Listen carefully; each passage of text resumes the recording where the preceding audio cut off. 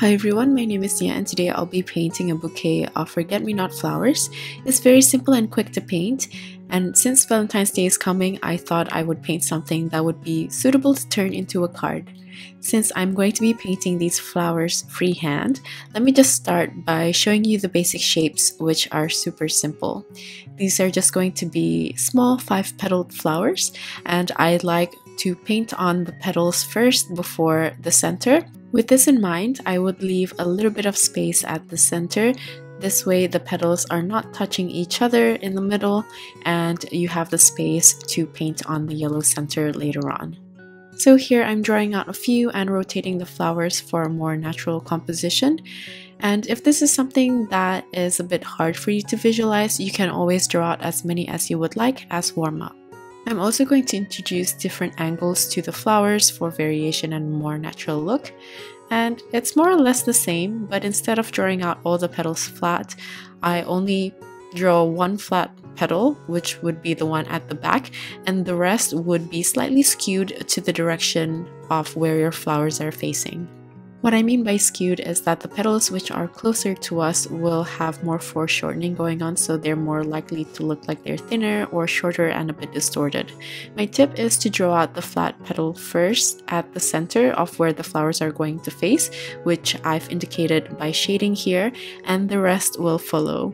This way it's much easier to angle the flowers accordingly. So here I'm just drawing them out again in different angles to demonstrate to you guys, but just like before, I would suggest for you to keep drawing them out until it's a bit easier for you to visualize and understand. So the painting process, if you are going to paint it freehand, will be much more comfortable.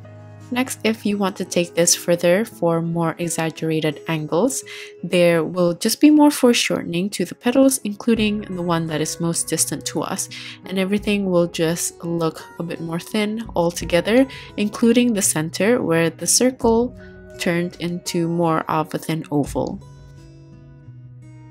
The last angle that I'm going to include in the composition is from the side or the back of the flower, so the back of the flower is showing instead of the center.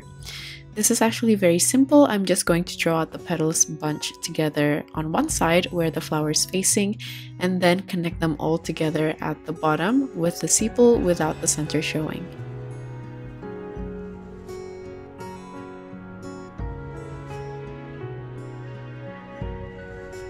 I'm also going to add leaves. For the leaves, I'm going to do small rounded leaves, but I'm going to mix this up with just some standard basic leaf shapes, which sort of look like an eye.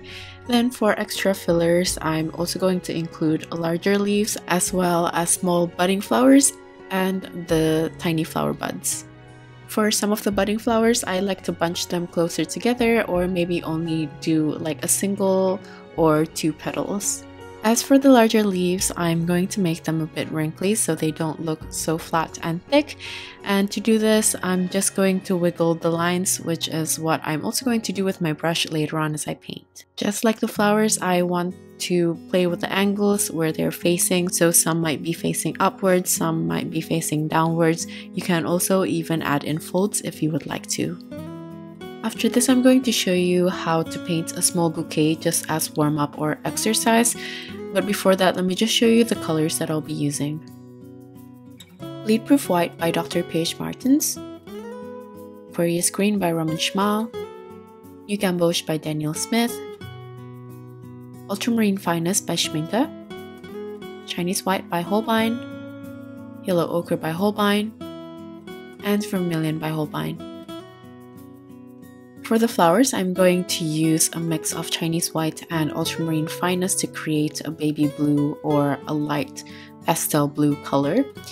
It's up to you though. I think there are pink forget-me-not flowers. I just find that this is more iconic. But anyway, let me just show you how I paint on the individual petals. I like to shape the petals by outlining it and then filling the rest in with my brush. You can see that I've left out a little bit of space in between for me to paint on the yellow later on. As exercise or warm-up, you can try to do as many of these, which is the simplest angle for you to paint, and repeat it until you're comfortable with the brush control and the paint load. After that, I want to make sure that the blue petals are completely dry, or you can also use a hair dryer to make the drying process quicker. Then I use a thick consistency of new Gamboge to paint the yellow center. Once you're comfortable painting the easiest angle, now we try to tilt the angle slightly. So this is where I use the one flat petal to give me the direction of the angle of where the flowers are facing. And after that, I try to skew the rest of the petals slightly depending on where the flowers are facing. Here I'm going to paint a few angles according to how I drew it out, but if you still find it a bit difficult to visualize it, you can try to sketch it out again and try to paint right after you sketch. Just like the previous ones, I'm going to dry it off with a hair dryer, then use a thick consistency of new Gamboge to paint on the center. This time, because they're slightly angled, the yellow circle has now slightly turned into an oval. As for the last angle, I'm going to show some flowers looking from the side or the back. So for these ones, I'm just going to paint on the petals on one side. For these ones, you have the option of either not painting on the center, or in some cases, you can also show a little bit of the yellow peeking through the petals, depending on how they're positioned. Now I'm going to paint on loose petals by just painting larger as well as smaller ones using one brush stroke, and these ones will act as the tiny flower buds. Next, I switched to my pointy round brush and I use a thick consistency of Aquarius green to paint on the sepals. I just attach them to some of the flowers which are facing the side or the back, and then I follow it up by painting on really thin stems. If there are a bit more space, I like to also branch out some of the stems and then add smaller flower buds or small round leaves using Aquarius green. I'm also going to paint on leaves on either side of the flowers if there's a bit of space. As for the larger leaves, I like to use my pointy round brush, so I can start with a thin stem, then continuing on with a bit more pressure to create the leaves. I personally like to play around with the pressure of the brush while wiggling it to create the thicker parts of the leaves. However, if it's a bit too uncomfortable for you to do that, you can also draw out the outline and then fill it in. After that, I added the stems underneath the flowers. I'm just going to add a few to look like they're growing out from the stem, and I try to also bunch them together. After I have all these elements down, I like to fill some of the composition if some parts are still looking a little bit empty, and I just use my round brush so I can paint on tiny flower buds. And that's pretty much it. You can practice as much or as little as you would like to until you're comfortable painting freehand. So I've basically gone over the method of painting these flowers. As for the final painting, I'm going to just make a bigger version of the bouquet. I'm not going to narrate too much, and I'll also leave this in real time since it's a quick and simple painting, so you can hopefully paint along side by side. If you guys need a little bit of inspiration, I didn't really have this picture right in front of me when I was painting this, but I like how everything is composed. I really like the natural composition of the bouquet and how it looks kind of rustic and charming.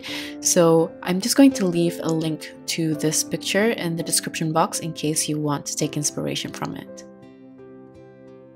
Getting back to the painting, I started out by painting the flowers at the center of this page. I started with the easiest angle, which is front on, and as I expand the position, I try to play with the angles very subtly, and I try to also position the flowers closer together and a bit more condensed in the middle. But as I get to the outer edges, I try to scatter the position more as I get further away from the center to create the natural composition that I mentioned earlier. So I'm just going to continue painting the flowers, and I'll get back to you guys once I'm ready to move on to the next step. Meanwhile, I hope you guys enjoy painting along to some calming music.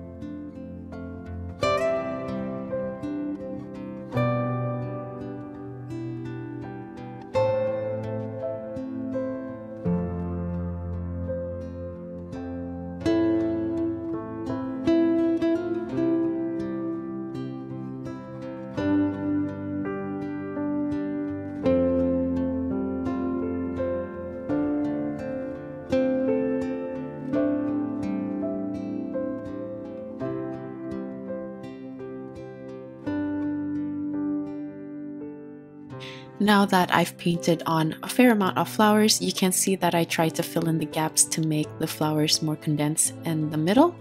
However, sometimes the space is a little bit awkward, so I try to find an angle for the flowers which will suit the space and play around with the size of the flowers as well. Sometimes I like to also overlap some of the flowers, but I try to not do too much of it. If not, everything will end up looking like a big blob.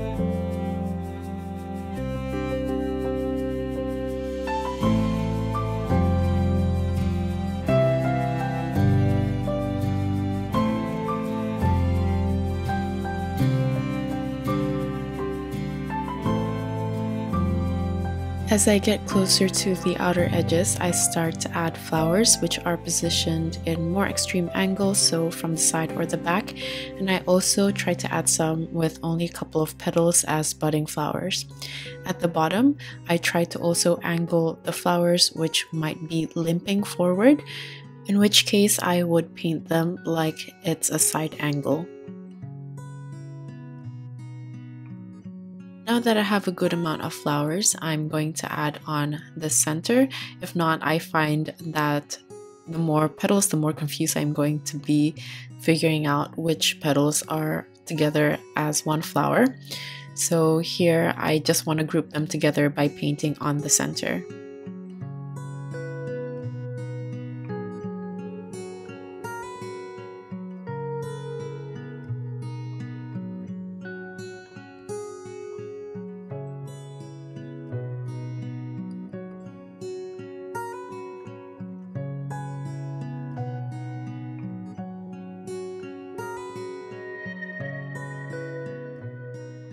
Since I'm not going to paint the center for some of the flowers, I want to join them all together by painting on the sepal as well as the stem.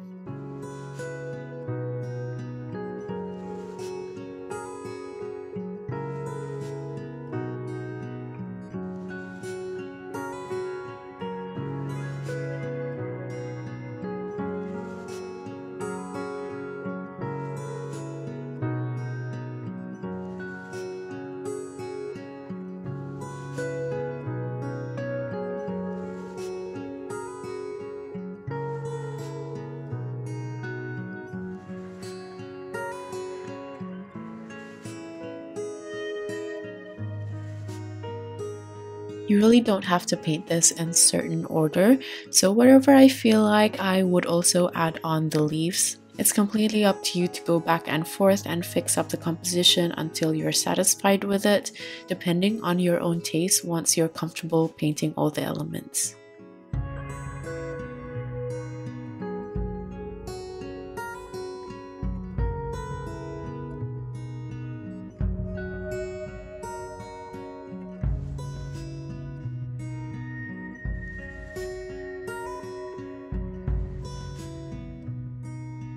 From time to time, I like to look at the whole painting, and here I can see there are some small spaces which needs to be filled, but the space is a little bit too small for flowers. So I'll add on tiny green flower buds, and then I'm going to continue that on by painting an oval on top of those small green buds.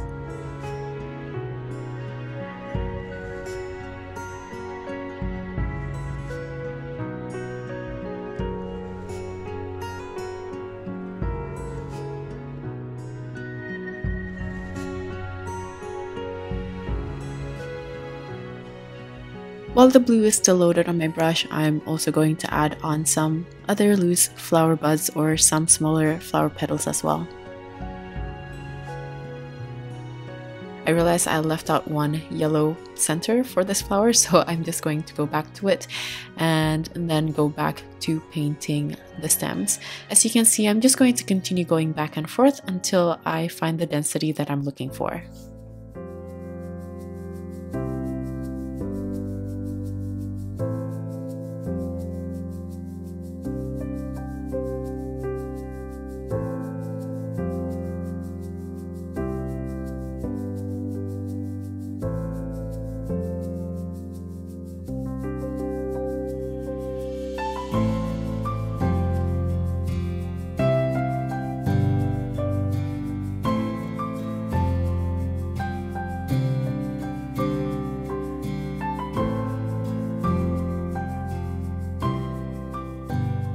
This is a little bit different to the demonstration, but I decided to use a thicker consistency of Aquarius green, and I just feel like this would break up some of the flowers which are placed really close together.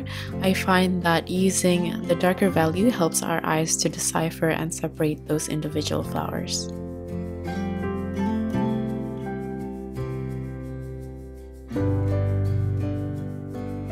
As you can see, some of the petals that I'm painting doesn't even look that nice or accurate.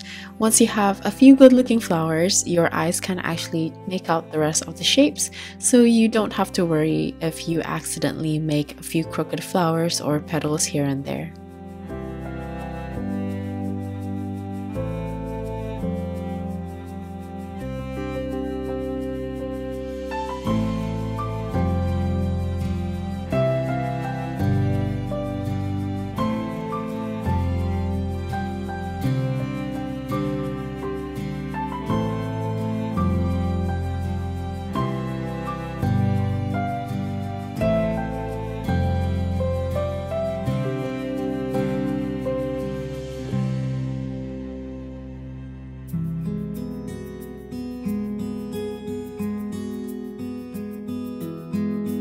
You can play around with the placement of the leaves.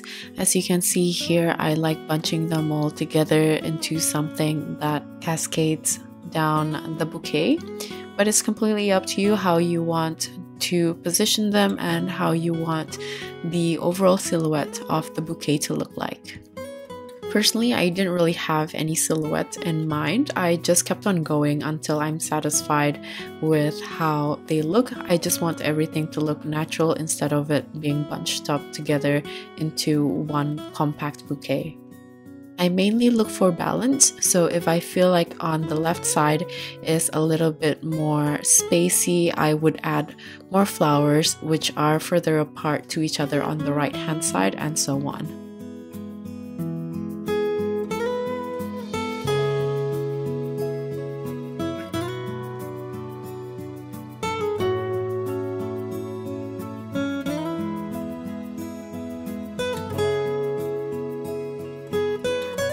I feel like everything looks quite balanced now, so I'm going to add the larger leaves. I'm going to add this to the bottom so it doesn't disrupt the composition of flowers that I've already painted at the top. I'll just paint on the larger leaves as demonstrated earlier in the video, while avoiding painting on some of the flowers that I've already painted drooping down at the bottom of the composition.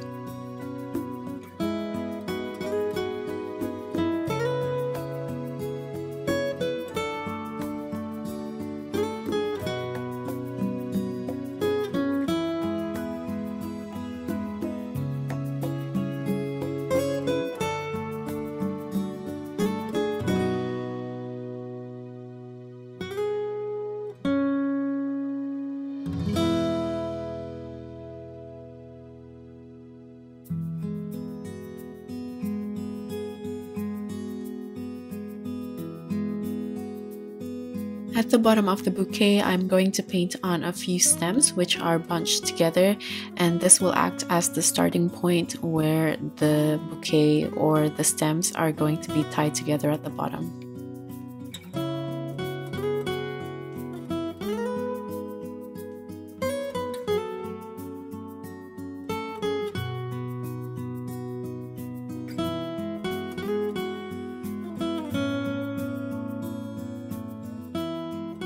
So here's where I will extend those stems downwards. I'm going to put a bit more pressure when I'm painting these stems because I want them to act as the thicker main stems of these flowers. I'm also using a thicker consistency so the color is darker.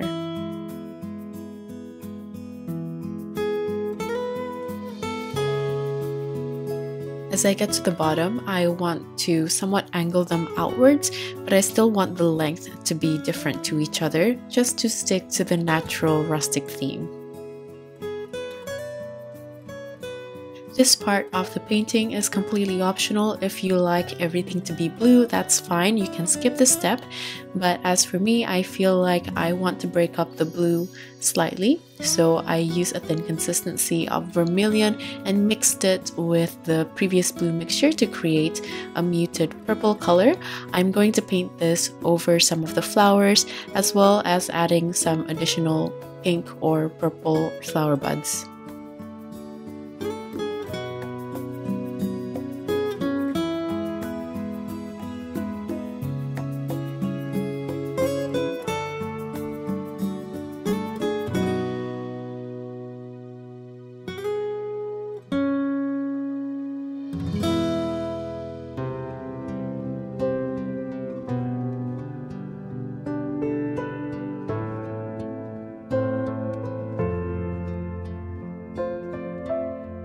Lastly, I'm going to tie this bouquet together. I'm going to use a very thick consistency of yellow ochre.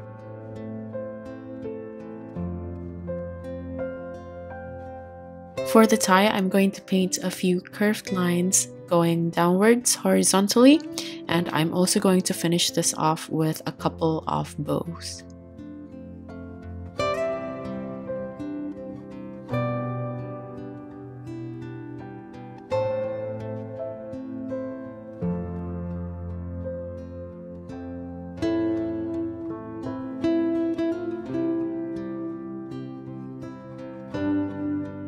The bow is really wet, so I just want to completely dry it off so I don't accidentally smudge it. We've only used one color. The bow looks really flat and everything's just combined together into a blob. So I'm going to separate the layers by going over certain areas using bleed-proof white.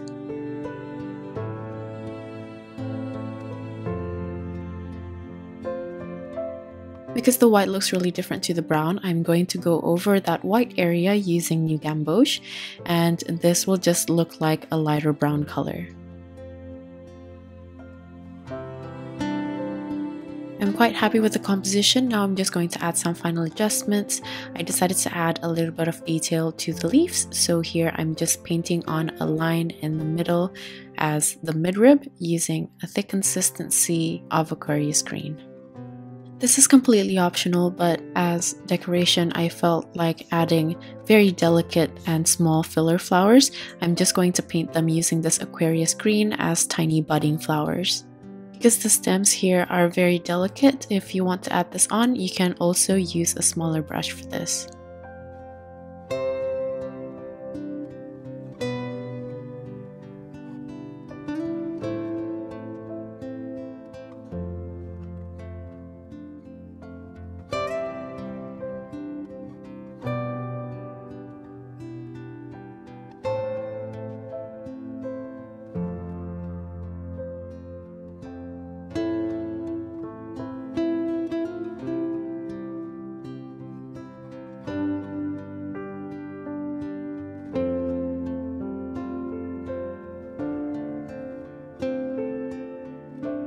So that's pretty much it for this one. I hope you guys don't mind this format of a simpler and slower video where you can really paint side by side with me. Like usual, all the list of tools as well as my social media links will be in my description box. If you guys are still here, thank you so much for watching till the end, and I'll see you at the next one. Bye!